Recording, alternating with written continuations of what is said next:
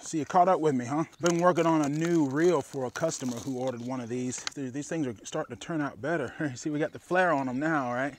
Front of the reel, and there's the back. It's plain, so you know that the back of the reel there. The development of these, this is the first one I made. You see this one in most of the videos. You see it doesn't have the flare. It's just like almost like a bicycle wheel.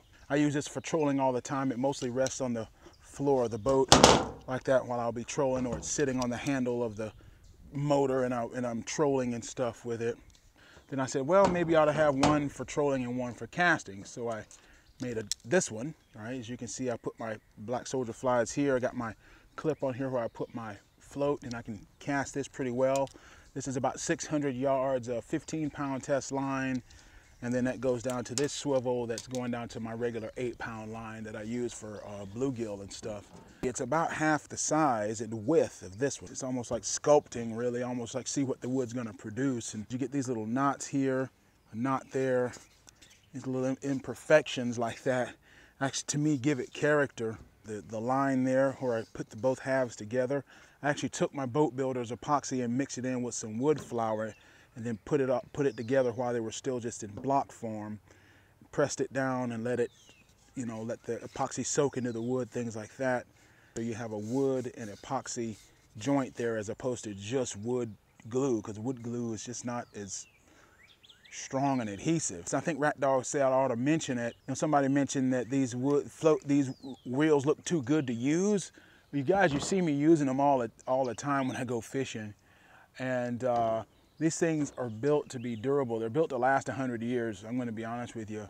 How do you know they're going to last 100 years? Because I use the same building techniques with this that you use to build a wooden boat that's designed to last 100 years. And by that I mean I use boat builders epoxy. The same way boat builders would have their panels, the way you put a boat together. Or let's say you had a boat that had a frame joint or whatever in it, or a scarf joint or a butt joint, butt joint.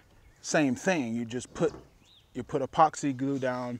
I was gonna put fiberglass, but I figured that'd be too hard on my lathing tools because the epoxy is tough enough. The wood's just giving it the shape. The epoxy is giving it the strength, because this epoxy is boat builder's epoxy. This stuff is designed to cross oceans. You can build your boat to cross oceans.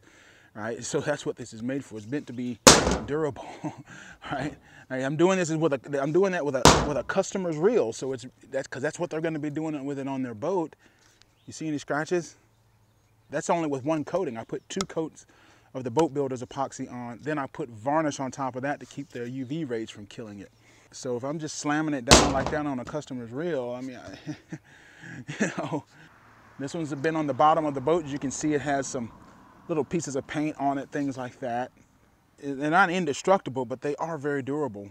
Hook keepers, and they're not really doing what I thought they would.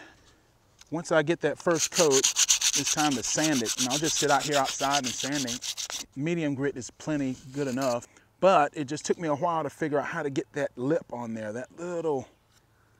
Now, see, now you can use this one for trolling and casting. So your line will be sort of wrapped here, and then it'll just spin off like that. Really a nice thing. And once we get all the epoxies on there and varnishes, it'll be nice and smooth. And you always hold it toward the direction that you're casting. So when you spin up the cast, you just put that out, it'll just spin off, man.